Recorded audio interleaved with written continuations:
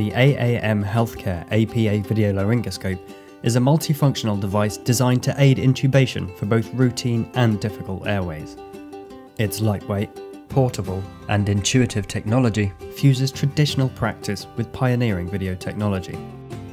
Firstly, clean the camera module and handle before use.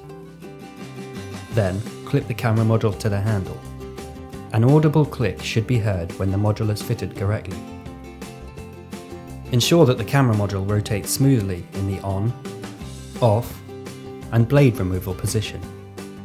The light at the end of the camera module should illuminate when in the on position. Attach the video viewer to the top of the APA handle, firmly pressing downwards into place.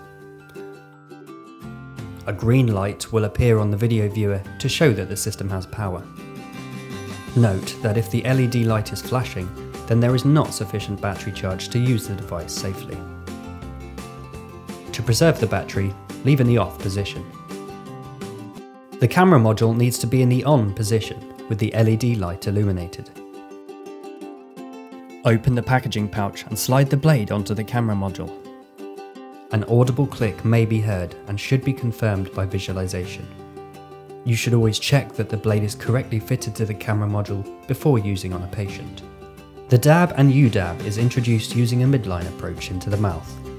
The blade tip can be positioned posterior to the epiglottis in a similar manner to a straight blade, or above the epiglottis in the vallecula in a similar manner to a curved Mac blade. An indirect view of the laryngeal inlet should be obtained on the video viewer. If using the dab blade, ensure that the endotracheal tube is adequately lubricated and advance the tube through the channel on the blade. The tube passage into the glottis should be observed on the video viewer. Note that you should not use an introducer or stylet with the dab blade. Correct placement of the endotracheal tube should be both visual and by the use of capnography.